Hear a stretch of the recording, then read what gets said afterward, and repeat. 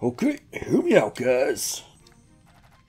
Beatrice went to the sacrificial altar, using acolyte Shane to try and extract the planet's life energy. But that energy is most likely much too huge and impossible for her to utilize.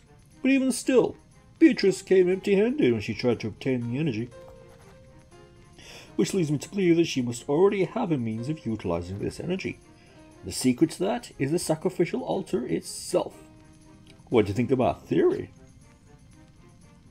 Okay. What gives, Granny?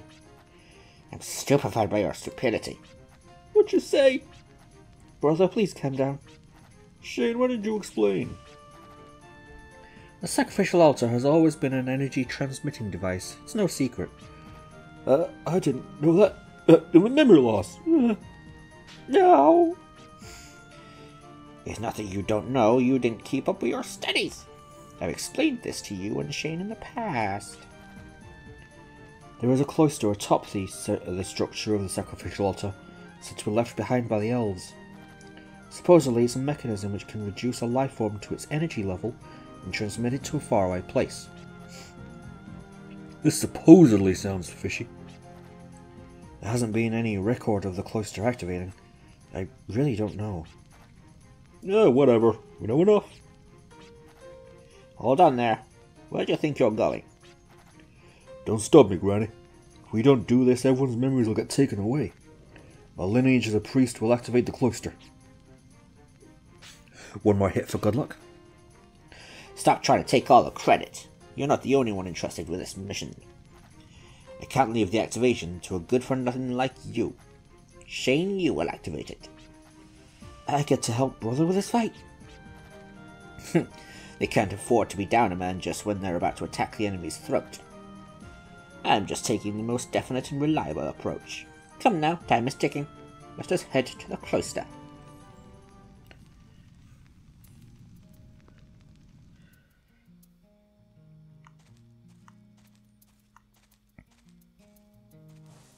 Before we go, we have a lot of money that I don't need, because all my arms are maxed out and optimized. We don't need to buy dragon fossils anymore. So, I'm just going to max out on every single restorative item. Just in case, you know. And as for the rest of the money we have, I don't know. I really don't know what else to spend it on, honestly.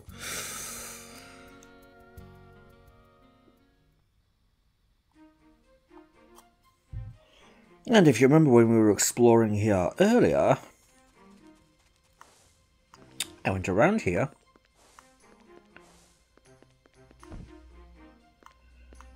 and into this little room. Even if we are able to activate this shrine, do you really think it'll take you to the enemy's stronghold? You would risk your life over my good-for-nothing grandchild's silly little speculation. Well, I don't think we have any other options at this stage. We have to believe, or else there'd be no point in doing this. And, I think we are the only ones capable of defeating this intangible dream demon, Beatrice. Probably true, yeah. I see. What makes you so confident you can beat this dream demon? I mean, we do have a good track record of defeating demons so far. The four of us have been bestowed the power of the Arc Scepter. Oh, and yes, we also have all of the mediums. I think we're qualified. You once told us this qualifies us to fight Guardians, which in turn means that we are capable of communicating and interacting with an intangible force. You know, that logic tracks. We don't have a plan or a scheme to defeat the Dream Demon, but all I know is that we are the only ones that can fight her. This key is like an invitation from Beatrice. I'm sure this will take us to her.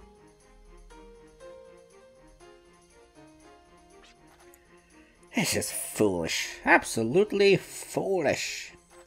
Even if you do make it to our stronghold, you are most certainly bound for the jaws of death. Yet you'll still wish to go.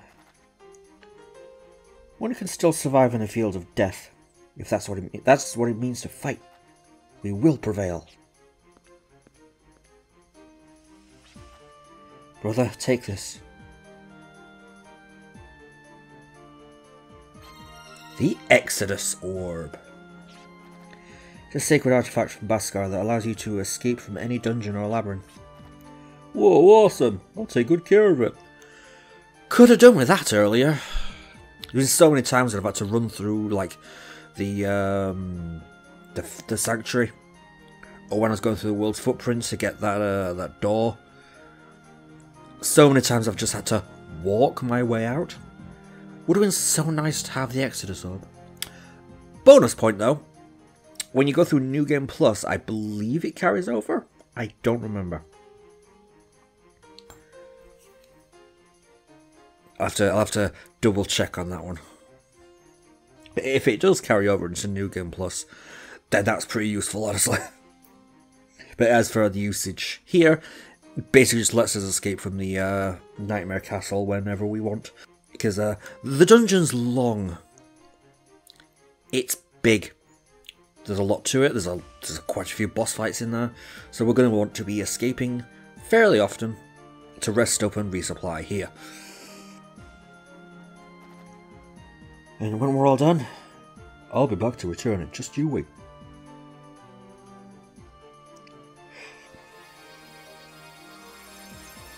Alright, let's go.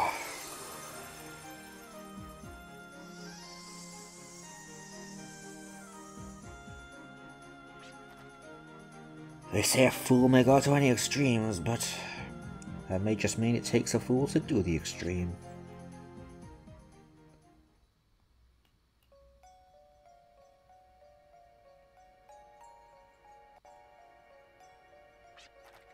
The guests have arrived. Let the grand ball commence. I am the Fortress of Seven. None shall penetrate our Fortress of Disasters. I have confidence in you, my disasters. I need a sacrifice to carry out my plan. My Filgaia needs to draw an enemy from the sacrifice in order for it to exist. Now go, and help me create my planet. But do not underestimate their abilities. They have invoked Guardians. Guardians. They will meet their match when they face the disasters. Please witness the power of our destruction. Yes, the Grand Ball is proceeding according to plan. Everyone must perform their own dance. Everyone, including that rowdy gang, the disasters, and even that man.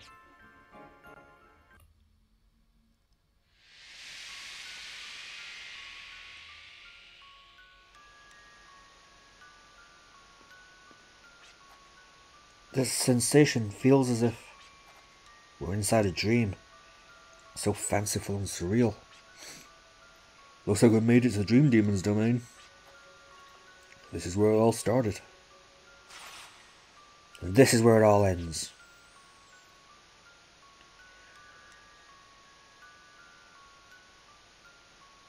Welcome to the 25th dimension, a sea constructed only by electric signals. In your words, the dream world. I'm glad to see the dream key will come in handy. Oh, that was Beatrice. Beatrice. As a dream demon, I am unable to exhibit my powers in your physical world. But here in this dream world, I would be more than happy to dance with you. You're here to do just that, right? Because I know you all possess the power to kill me. Don't think you can play around people's lives because we can't see you. We're here to stop just that. We've come here by our own will. I'm really glad you could make it. We'll have so much fun together. Welcome to my Nightmare Castle.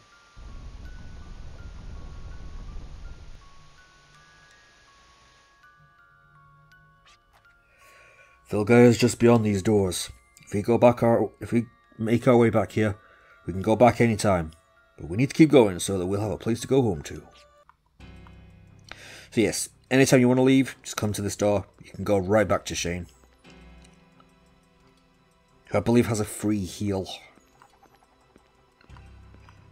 So, the thing with the Nightmare Castle is you have this hub area, which branches off into a bunch of different areas.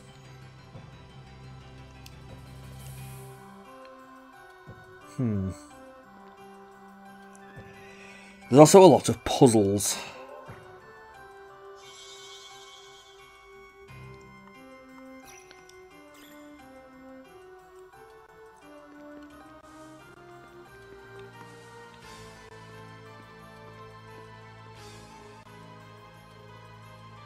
Oh no, not this room.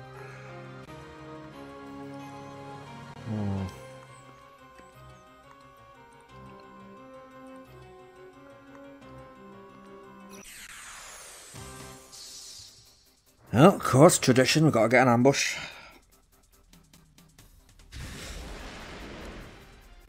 Thankfully, it's only one enemy, so we don't have to sit through an entire turn of animations. Devo Nova.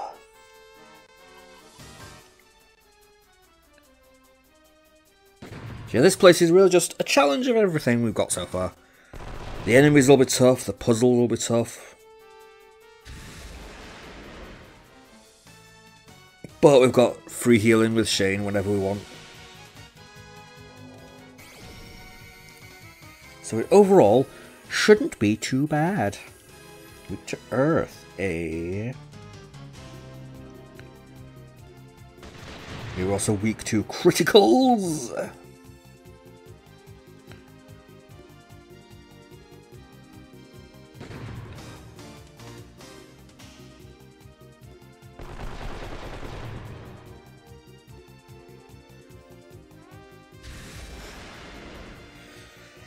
So we are at a pretty good level for the finale, I believe.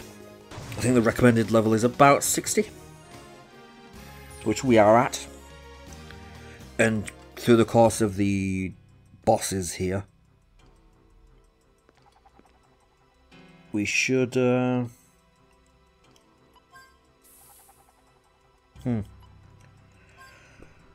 should get even more levels. I don't know if there's any clue here.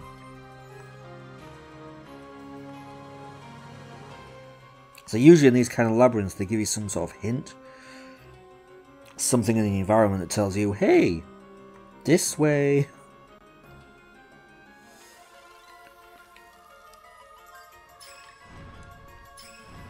But I'm not seeing anything. See, I do have a guide for the puzzles here just to make it so that I get through this in a reasonable amount of time. So the solution to this one is go left. Go up, go right, go bottom, and go left. I don't know how you're supposed to know the solution. Genuinely, I have no idea. Oop. Now there's a hole in the floor. Okay, so this one is top.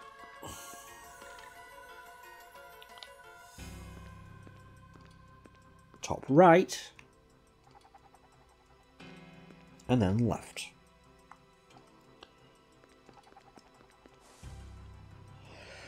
And that's that. Let's get on with it, shall we?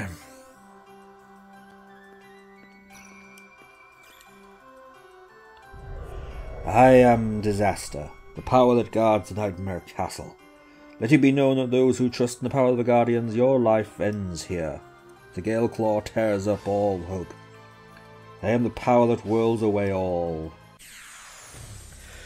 So yes, each of the Guardians has their own element. This guy is wind. Alright, so once again we have the problem of I don't have any lucky cards. So I can't boost my experience. We also don't need money anymore, so I won't be doing any Gala carding. So I guess we just get on with blasting, really. So I believe each of the disasters has a similar attack pattern where they basically act kind of like, well, you'll see the gimmick here actually. Does this animation look familiar?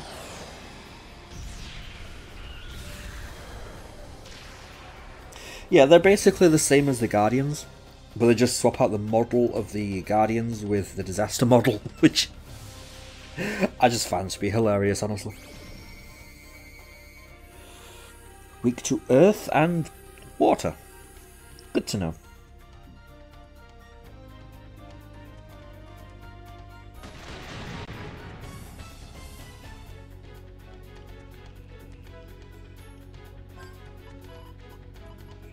Well, I don't even know why I bother checking, because... well, they don't have money anyway. I don't even know why I bother checking the elemental weaknesses, because I don't really exploit it. I just rely on the Valiant strategy, almost exclusively.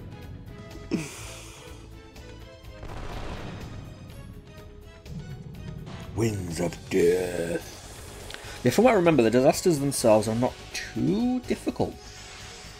Yeah, I'm pretty sure now that pretty much every boss fight is going to take 4 turns.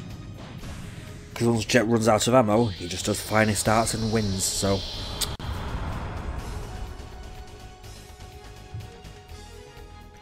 Technically you could optimise that, and if you... I believe the best, the most accepted strategy is give it to Clive, and then just never upgrade his ammo, so he only has 2 shots.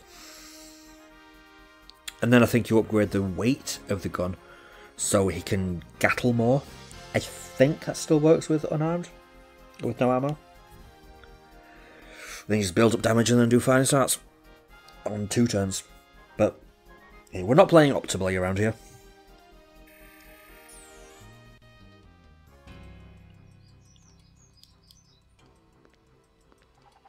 Anyway, that's that done.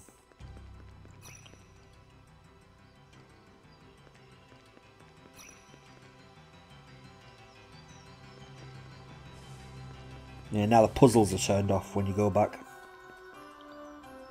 So it just lets you walk right through. Seems like there should be something there. I think we can just continue for a little bit. Let's do the Disaster Fire next. So the top right door. So that's the door to go to Beatrix. I think you can do that right away. I don't think you have to beat all the disasters, but if you do, it makes her weaker. I think there's something like that going on here. Light the unlit candle.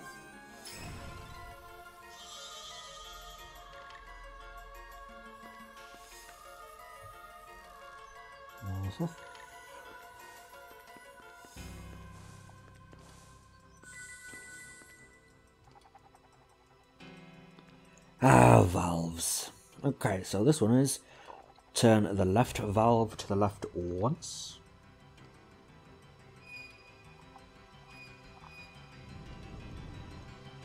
Turn the right valve to the right once.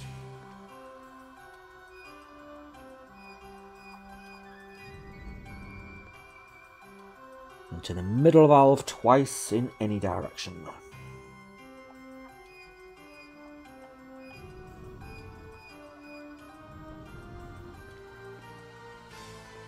And there we have a bridge.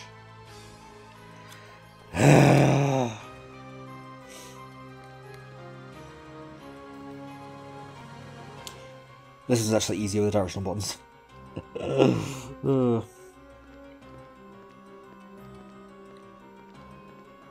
Alright. And generally each of these disaster puzzle rooms is also like, it's 2 puzzles. So you have like an easier one and then you have an advanced hard mode one.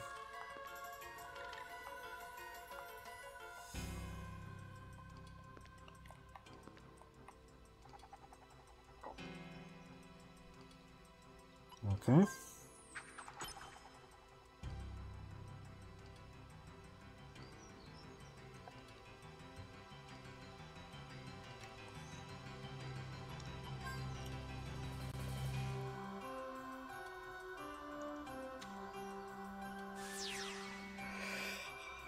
The trick with the Gale Crest here is that it has a cooldown. Ooh, close one. We have a moving grappling puzzle. So we have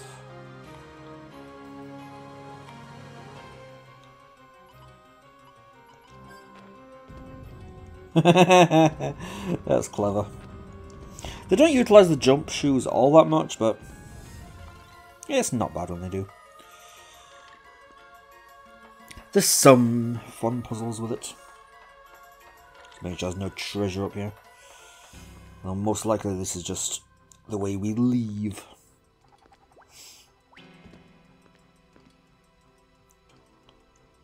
But yeah, that's it.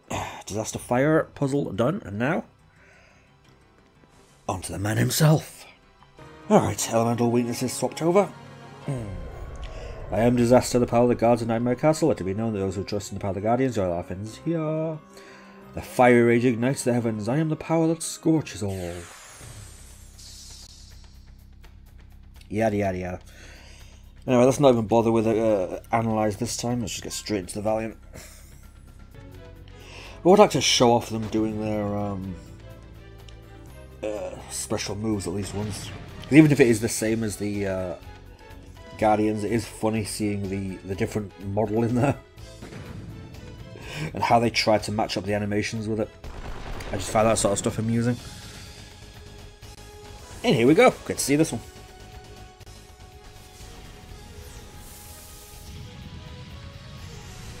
Because they actually did try to match up animations with it.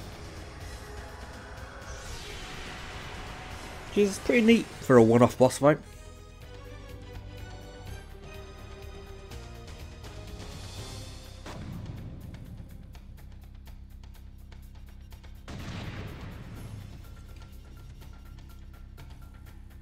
One more turn. The only problem is Valiant might wear off.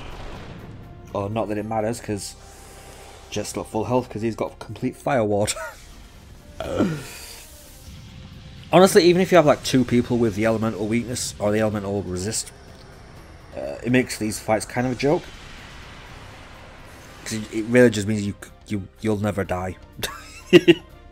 And even without the elemental weakness, they're not doing a whole lot of damage to Gallows. So, yeah. These fights, not too difficult. The final boss, however, much more difficult. So, I'll want to beat these things for the experience, if nothing else. Anyway, let's just end it, shall we? Pretty much nothing survives finer starts at this point.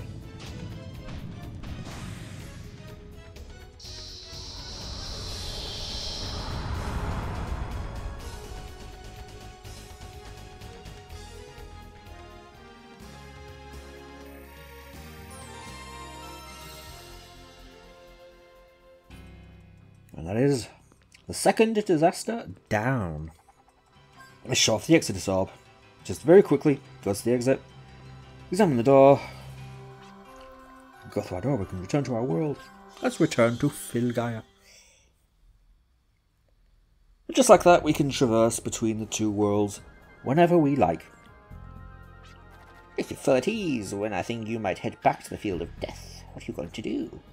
So we need to prepare. And to prepare, we can talk to Shane. We can heal, we can save, and we can... I'm good for now. Alright, I'm ready.